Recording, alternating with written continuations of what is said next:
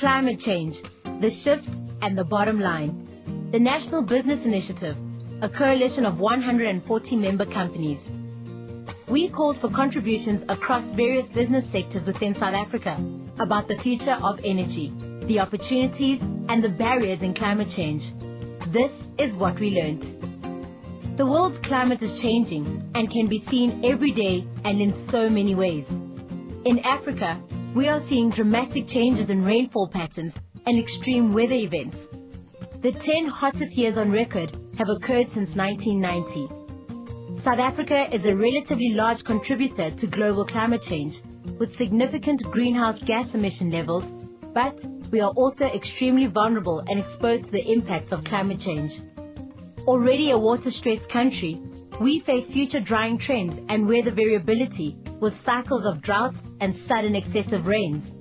We have to urgently strengthen the resilience of our society and economy to these climate change impacts and to develop and implement policies, measures, mechanisms and infrastructure that protect the most vulnerable. It means that we have to look beyond the global intergovernmental negotiations for answers. We have to take the lead. In 2008, the population of South Africa was 48 million. By 2035, we will have 82 million people, all dependent on the same level of natural resources, all working for a better quality of life, which means more consumption, which means more production, which means more demand, which means less supply, which means still more demand, putting more and more pressure on goods and services, energy and water. The effects? 10% of the country's birds and frogs, 20% of mammals, and 13% of South Africa's plants may be threatened with extinction because of climate change. A business-as-usual approach with refined risk management and eco-efficiency practices will just not be enough. We need to change direction. Making this change, led by a business community that understands the nature of the risks and opportunities that climate change presents, that has a good understanding of the actions required to lower emissions, and that is receptive to policy changes, will facilitate this. Business leaders who see the climate challenge as a window for innovation must steer this business community in a collaborative and proactive way. The National Business Initiative, a coalition of 140 member companies, together with Business Unity South Africa, is leading the discussion through the COP17 CEO Forum, a platform for business leaders to stimulate action on climate change.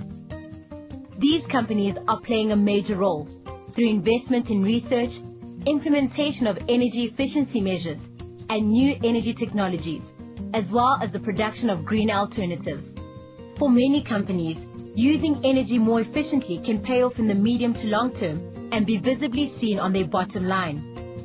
In South Africa, 95% of the electricity demand is produced by a national utility.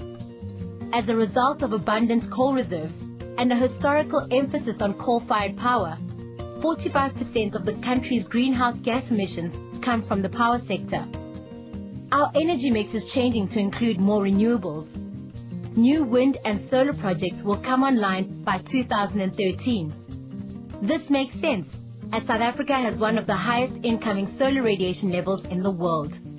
The good news is that greenhouse gas reductions are possible without sacrificing the benefits of economic growth and rising prosperity. Technologies are available, or with appropriate support could be developed, which deliver low-carbon energy.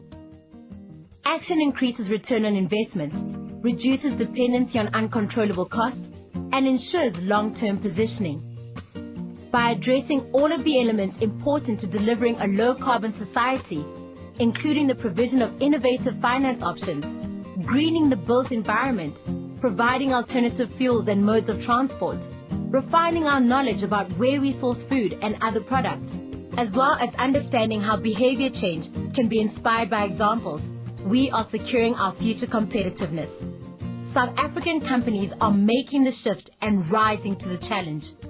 Smart growth equals smart business. To read more on the South African business action on climate change, go to www.nbi.org.za.